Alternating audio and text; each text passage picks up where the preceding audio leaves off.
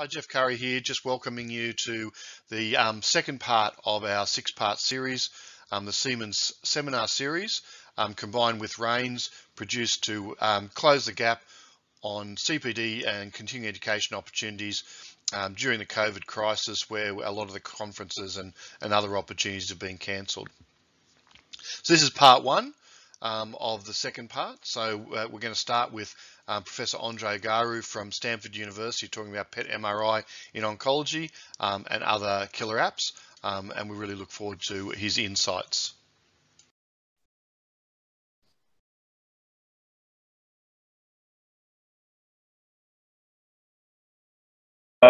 Today we're going to talk about PET MRI in oncology and possible other killer apps. PET MRI has been around for a number of years. The first prototypes were in small animal models more than a decade ago. Then there was a brain insert built by Siemens and installed at MGH. Then there were actual whole body PET MR scanners, and we're going to go over the design, and we're going to go over what I think are good applications and what may be even better ones in the future. So, PET-CT versus PET-MR, when do you use one versus when do you use the other? I think that in many applications, PET-CT is a winner, mainly because of the simplicity of the protocol. Imaging can be done very fast, but there are definitely indications like head and neck and pelvis and a few others where PET-MR plays a significant role, and I hope to convince you of that by the end of this talk. This is the inside of a standard PET-CT, so the CT is not seen, but these are the PET detectors. So these are the ring of several thousands of these put together with the cooling and everything else. So you can imagine it's pretty difficult to put all this inside a magnetic field. So there are a few approaches as to how to create a PET MR without having to put all of this inside the magnet. The one that made it to the clinic is this Philips PET MR, which is a PET on the left and an MR on the right with a table shuttling between the two. So this is definitely not simultaneous, and it requires a large footprint, and only a few were sold. GE had an interesting step in between where they had a PET-CT in a room next to an MR, and the table can be moved with the patient immobilized between the PET-CT and the MR. So obviously, neither of these are viable solutions for simultaneous PET MR, so they are no longer used for a number of years now. This is the original paper showing the performance of the Philips PET MR that was at least on par with Philips PET-CT, but as I said, I'm not even sure that Philips is still selling this. The first truly simultaneous PET MR was the Siemens Biograph MMR, built on a 3T MR with a PET that instead of photomultiplier tubes was using avalanche photodiodes. So you can put these avalanche photodiodes inside the magnet, inside the body coil, shield them well, and then send the signal out through fiber optics and do the reconstruction outside the scanner. So these avalanche photodiodes are good. However, they do not allow for time of flight, and time of flight is an important characteristic of modern scanners because it allows for the placement of the signal in a smaller area than if you don't have time of flight. The magnet was a prior generation magnet, and there was no further development after this one was installed. There are about 200 of these installed worldwide, and this is the first paper. The first one was it came out from Munich, from Technical University Munich, and they compared with state-of-the-art PET-CT, and again, at least as good performance, if not better, than the PET-CT. This is the GE-built PET MR, the GE Signa. This one, instead of avalanche photodiode, uses silicon photomultipliers. They can also be placed inside a magnet, and they allow for time of flight.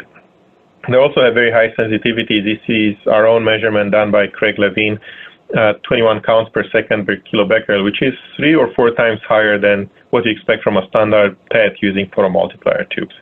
And the performance of the 3T MR was not compromised when you have the PET installed. So these are the couple of tests that were done by Craig and Gary Glover on the MR side, and you can see that the performance was not affected either by the PET on the MR or the MR on the PET. And this is a video showing how this is built inside. So you need some shielding. These are the alloiso crystals, and these are the silicone photomultipliers that are actually replacing the actual tubes that were amplifying the current. So here the light is turning to current directly. And these are put together in 5 modules. You have cooling water on one side. They need to stay within 1 degree of temperature fluctuations, otherwise they can have altered signal. They placed inside a magnet. And in fact, you can turn a wide bore 750 magnet into a PET MR if you choose to buy the MR first and then to buy the PET ring. So this makes it sound very easy, but we were intimately associated with the development of this scanner, and it was upwards of $100 million to get it built. The first one was installed here in December 2013, so we have quite a bit of experience with it. First one worldwide, and it was followed by the one in the neuroscience building at Hoover 2, and then the one at LPCH in 2017. So this is the 3T Y-bore magnet at Lucas after the plastic covers were removed. And we didn't know how this will turn out to be a PET MR, but this is when the PET insert arrived. And this is when it was prepared to be inserted inside the magnet. And you see all of these red tubes are cold tubes. The blue ones are the cold water, the chill water, and the red ones are the warm water coming off of the detector.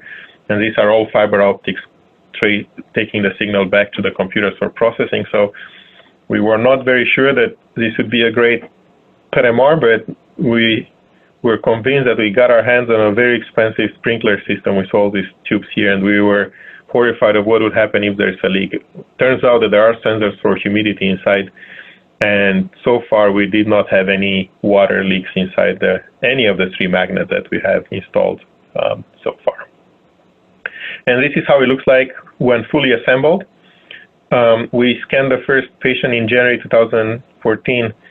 This is used for research only, and there are several research protocols that I'm happy to discuss with you on another occasion, but it's a very successful program, and it led to multiple protocols being funded by industry and extramural sources. This was the first publication that came out comparing the PET-CT with PET MR with a variety of all-comers patients who referred for PET-CT. They would get their PET-CT here in nuclear medicine. At that time, the standard PET-CT, not the digital, and then they were transferred over to Lucas to get a PET MR. And we found out that with PET MR, we were able to find more lymph nodes in 5 patients, more lung nodules, surprisingly, in 3 patients. And overall, there was not a single lesion that was seen on PET-CT that was not seen on PET MR. How much was this a combination of, if you do FDG, the longer you wait, the more cancer lesions you're going to see, versus the superior technology of the PET in PET MR? Probably a combination of both. We're also learning that these exams being longer, on average 45 minutes, there were MR motion artifacts in quite a number of patients, 7 of the 52 that we first looked at. The uptake was higher at all times with PET MR than with PET-CT, and that shows a pretty good correlation of SUV measurements between the PET MR and PET-CT. If you want to take out the variability, you do a background ratio of, in this case, liver or cerebellum. Both liver and cerebellum have relatively stable FDG uptake over time, and you see that this is linear and pretty good correlation as well. So the measurements that we obtained with PET MR were higher than with PET-CT. Again, how much is the fact that we waited longer versus the fact that the PET in PET MR is better? Probably a combination. This was the first patient ever imaged outside the factory on a Signap PET MR, and you can see PET-CT here on the left, PET MR in red, and the image quality immediately was noticeably better. There were things that needed some improvement on MR, particularly when pasting together whole body series. It's another example, patient with lymphoma with several nodules in the anterior mediastinum lymph nodes rather, and then you can see more with the PET from PET-MR. And also we noticed right away that we see organs with higher definition like the spinal cord, which is the arrowhead there, that you don't see with PET-CT, with standard PET-CT, just because of the superior image quality. This was a head and neck patient with one lymph node seen on PET-CT, but definitely more lymph nodes seen with PET-MR. And you see this is almost, actually more than 3 hours after injection. So we also figure out relatively quickly that with the superior detectors in PET-MR, you can inject less radioactivity than you do with PET-CT. So to me, the logical step in deciding where to use PET-MR clinically is to look at the NCCN guidelines and figure out when patients need MR and PET-CT, and the CT is not adding much. Those patients benefit from getting combined PET-MR, if anything, because they only need one appointment as opposed to multiple appointments. And if you think of our case, they would come for PET-CT here at the main hospital, and then they would go to MR at Palo Alto or Redwood City. So, you know, traffic is no longer an issue until we get done with this pandemic, but it used to be a big issue to navigate the traffic, find parking, etc. So if anything, even patient convenience is a factor that should be considered. So immediately we realized that head and neck cancers are ones where PET-MR will be beneficial to patients. Also brain tumors, and although non-oncological indications, epilepsy and Alzheimer's disease, we switched all these patients from PET-CT to PET-MR once the PET-MR was installed at Hoover. And this is an example where same patient image with PET-CT and with PET-MR, and I think you can appreciate the more numerous lymph nodes on both sides when you use the PET-MR than you use the PET-CT, and very good image quality when you do the fusion. There's no motion between the PET and the MR, and at least one series is truly simultaneously acquired between PET and MR, which is something that in PET-CT we don't have, because CT is done first, then the table moves and you get the PET-MR. Then we have the pelvic malignancies, in this case ovarian cancer, cervical cancer, and we've been promoting for a while and quite successfully lately the use of PET-MR for patients with ovarian, cervical, rectal cancer. They would get an MR anyway. Sometimes they would get PET-CT, so why not get PET-MR? And this is the algorithm for cervical cancer. And this is an interesting case with a patient with cervical cancer, and there was a urethral mass rather, and there were lymph nodes that were called, and there was also a possible liver lesion. By the use of PET-MR, we ruled out one of the lymph nodes as being actually the ovary, and we did evaluated the surgical planning for these patients, and changes were made accordingly. And we ruled out liver metastasis, which allowed for the surgical planning for this particular patient. So this was initially called an ovary, and was actually necrotic lymph node. This was another enlarged lymph node in the inguinal region. And you can see the simultaneous PET-MR, there's no abnormality to correspond to what was seen on CT in the liver. So this is just one example of many where PET-MR actually has impact on patient management, on how these patients are addressed. Sarcomas are another group of tumors where MR is done frequently and PET-CT occasionally. So why not do combined PET-MR if you have access to PET-MR? And whether you're talking about bone or superficial or soft tissue sarcomas, the same case, PET-MR should be used if one has access to it. These are images acquired with PET-CT on the left and PET-MR on the right. PET-MR is at least as good as far as PET with PET-CT, but it adds all the information that MR brings to the table. So again, no reason not to use PET-MR for these sarcoma patients. This is an example from the same case with sarcoma where nothing that was seen on PET-CT is missed on PET-MR. So it's at least non-inferior, but in my opinion, there are many indications where PET-MR is superior to PET-CT for selected malignancies. One issue that, of course, comes to mind is what do you do, particularly for these patients with sarcomas, about the detection of lung metastasis. Well, turns out that there are now sequences, and have been around for a while, where UTE, so ultra-fast relaxation time MR sequences, allow for detection of the clinically significant nodules, so the ones that are at least 4 millimeters in size. This is a paper from our colleagues at UCSF. And if there's a high suspicion for pulmonary metastasis, adding a chest CT is pretty straightforward. So our protocol for pediatric sarcomas requires them to get a chest CT at staging to make sure that there's no pulmonary metastasis. And of course, there's the work that Heike is doing, advocating the use of PET-MR in pediatrics. She's working with quite a few people to achieving a lot of interesting work, including the lack of contrast. She argues that in many of these cases, there's no need for gadolinium-based contrast. Of course, they use ferromoxitol in many of these patients, which is a great blood pool agent, produces beautiful images, but also if you wait long enough, if you image it 24 hours later, it will track to places where iron is deposited, including tumor-associated macrophages. And I think of it as the gallium citrate from the 80s in nuclear medicine, which was good for quite a few malignancies until it was also good for infection, and then it was difficult to use. So this is exciting work from Heike's group, and look forward to see if truly in pediatric patients you can get away without even using gadolinium-based contrast in PET-MR. But really, the full potential of PET-MR will only be fulfilled once you use tracers beyond FDG.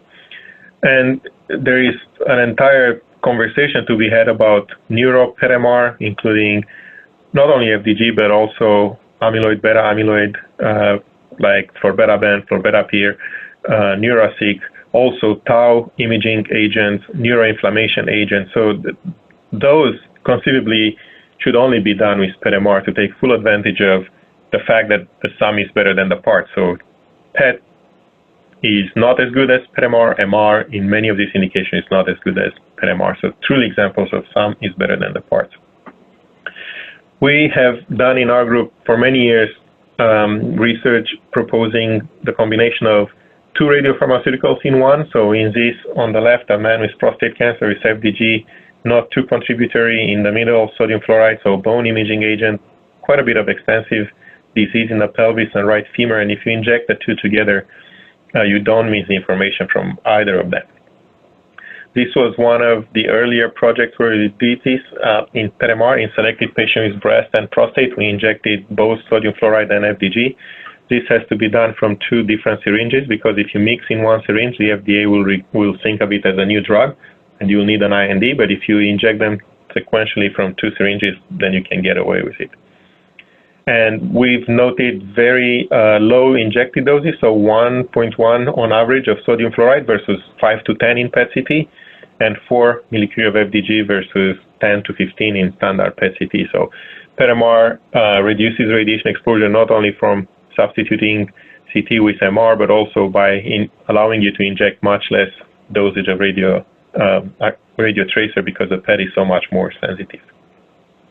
These are examples where patients, perhaps in an unfair comparison with planar bone scans, got sodium fluoride and FDG PET-MR, identifying numerously more lesions, not only in the skeleton, but also in this case, the liver as well as axillary lymph nodes.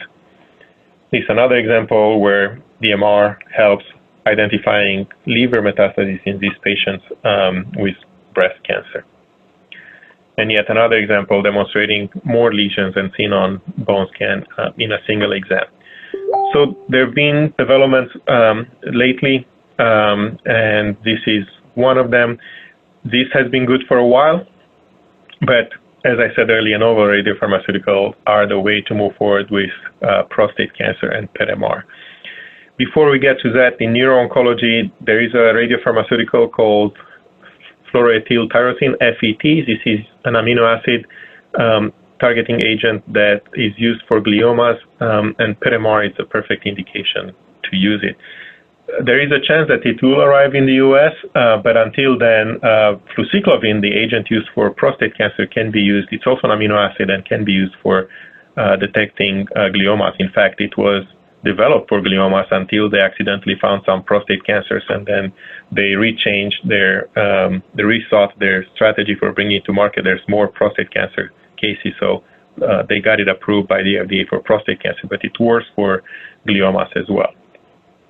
Our group has looked at angiogenesis for many years. Of course, angiogenesis is the formation of aberrant blood vessels in tumors, and integrin alpha V beta 3, alpha 5 beta 3, it's a marker, a downstream marker of angiogenesis, and we used this agent FP-PRGD2, a dimer of arginine glycine and aspartic acid in patients with GBM, cervical ovarian cancer, and we published an atlas of this as well. It's an example of a patient with GBM. We did the study where we imaged before Avastin and after 1 week of Avastin, and this lesion in the right frontal lobe was seen with angiogenesis, and the angiogenesis volume decreased as early as 1 week. And this patient, when they had a significant drop in the volume of angiogenesis, more than 50%, they tend to be long-term survivors versus those with no changes or little changes in angiogenesis volume who did not do very well. It's another example. This patient, unfortunately, at 1 week after Avastin did not have a good response, and 6 weeks after starting Avastin actually had disease progression. So to me, this remains an area of very promising science. Angiogenesis is part of many tumors. Avastin, unfortunately, had some bad results, and I think that it had some bad results because beyond phase 1-2, it was given to people without proper screening. So not every tumor has angiogenesis. So if you target disease that expresses angiogenesis, yet you don't know if the lesions have angiogenesis, how can you expect the drug to work well? So there is some renewed interest in this class of agents, and hopefully that will come back and drive the research that we do in this area. We also evaluated dotatate, and we have PET-CT and PET-MR in this case. These patients, when they have dominant liver disease, they get an EOVIS MR anyway, so why not do this with PET-MR? And in fact, about a third of our cases at Hoover 2 are dotatate PET-MR for liver-dominant neuroendocrine tumors. So another excellent application of PET-MR. This is another patient. And you can use navigation for motion correction of the PET using the MR data to reduce the blurring in these cases. Prostate cancer is one where the only things that are recommended as of now in the US are bone scan and choline or Axumin PET. However, the world of prostate cancer has been revolutionized by the introduction of prostate-specific membrane antigen. This is our publication looking at initial staging of a man with newly diagnosed prostate cancer, intermediate or high risk prior to prostatectomy. And we've shown that you can very accurately stage them. There was not a single patient who had negative nodal status on PET-MR that was found to have nodes involved by disease on pathology. So perhaps in the future, if you have a negative PET-MR, you don't have to do extensive pelvic nodal dissection. Very high sensitivity and specificity, and we found more lesions with PET-MR than with PI-RADS MR alone. As you know, PI-RADS is very subjective, and although hugely forward when it was first introduced, I think that the addition of prostate-specific membrane antigen PET to pelvic MR will greatly improve the accuracy of the exam for these patients. These scans are also relatively easy to read, so with PSMA, there's uptake in lacrimal glands, salivary glands, as well as clearance in the gut and by the kidneys into the bladder, but I think that you can appreciate focal uptake below the bladder in the prostate. And we do early and delayed imaging, and you can see that lesion is there. And these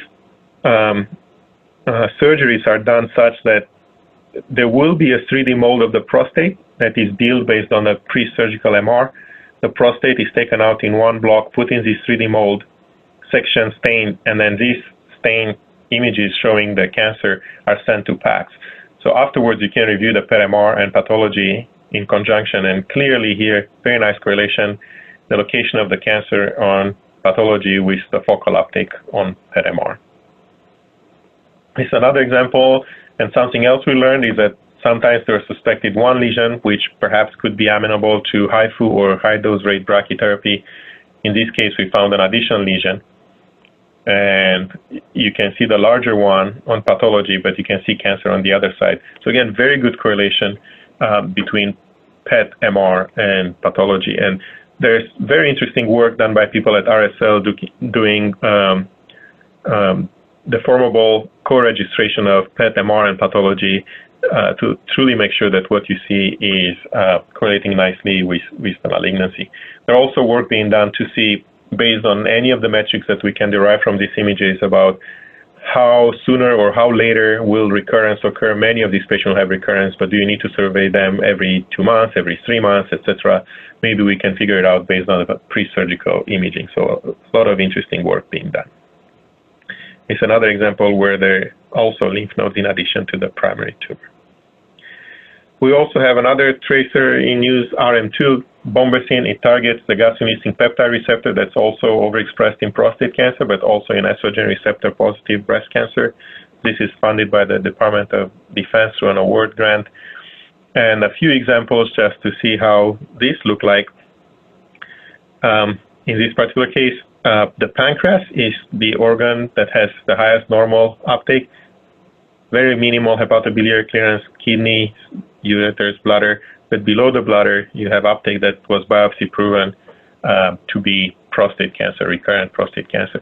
So interestingly, in this study, the inclusion criteria are negative CT, negative bone scan, negative MR, and rising PSA. So even in this patient population with very tight inclusion criteria, the RM2 PET is positive in about 70% of cases, which is quite a good result. And this is the axial PET MR and fused PET MR of this case, which was biopsy proven to be recurrent prostate cancer. Not only that, this patient underwent high-dose rate brachytherapy, and when we scanned later, the signal was gone. So this opens up new opportunities to monitor response to treatment. So instead of these patients having to undergo biopsy to see if there's residual tissue, perhaps imaging will be the way to monitor them. Another example, in this case, tiny perirectal lymph nodes. So this, of course, punts the question back to the referring physician. It used to be that the patients had rising PSA and we could not find it. Now we find it, but what do you do with it? Do you find a brave surgeon who would go and dissect this out? Maybe do you give hormonal chemotherapy, combination with radiation therapy? These are all questions that are unanswered yet, but they will be good topics for future work.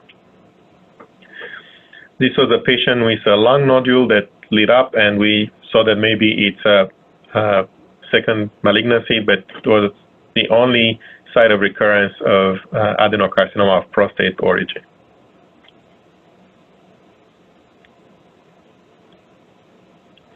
This was a very interesting case where there was uptake on the surface of the liver capsule, and we didn't know what to make of it. The only site of abnormal uptake, and on MR, there was nothing at that time. However, on the MR done 4 months later, done for biopsy guidance, there is tissue enhancement there, and you can see something. This was again biopsy proven to represent the only site of biochemically recurrent prostate cancer. So very interesting results. These are the positivity rates on different PSA quartiles, and of course, the higher the PSA, the higher your positivity rate and chances of finding disease.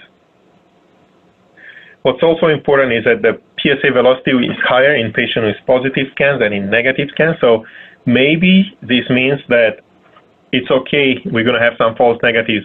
Those are the patients with more indolent disease that maybe don't need to be treated too aggressively. So we'll see if this will hold up in our current analysis, which has 119 patients.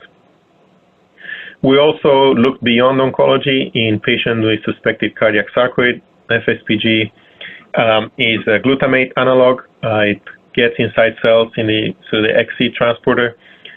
Why we thought of this? Well, if you look to evaluate for cardiac sarcoid with FDG, the patient needs to be on a minimum of 12-hour diet. Many times they are unable to follow this diet. And in about a third of the cases, the scan is non-diagnostic or we have to repeat it. So it leads to increased cost and radiation exposure. This is our diet, so it's not easy to follow. This patient studied with FSPG, with FDG, and the comparison between them, and it showed that actually this tracer is not very good for lung cancer, advanced, but may be good for sarcoid, and that's why we used it. And this was an equivocal FDG, because when you have diffuse uptake in the heart, that's not a typical pattern for sarcoid, and the FSPG was completely negative. There was also inflammation after hip replacement, and there was minimal uptake there on FSPG, so FSPG does not light up in every inflammation or infection like FDG does, but more so in granulomatous disease such as sarcoid. And these are transaxial views. And this study continues, and we'll see what kind of results it will have. We also use the tracers that are used for evaluation of Alzheimer's disease. Amyloidosis is usually a systemic disease, so you don't have deposits just in one organ. It's a multi-organ disease. So we wanted to see if we can identify sites of systemic amyloidosis to guide biopsy. We also did all sort of measurements based on MR, on functional MR, and these measurements were nicely correlated with echocardiogram. This is one example where there is intense uptake in the heart immediately that persists on the delayed imaging. So this was typical pattern of cardiac sarcoid. You can appreciate the septal and the lateral walls, typical location. There's also uptake in the ocular muscles, which is not normal, and this patient on follow-up was found to have visual issues and was sent to ophthalmology. And there was also uptake in the thyroid, which is not normal, and this patient had thyroid function tests that were abnormal. Compare it with this patient that had minimal uptake in the heart on immediate images and no uptake on delayed. And so we excluded the amyloid involvement of the heart.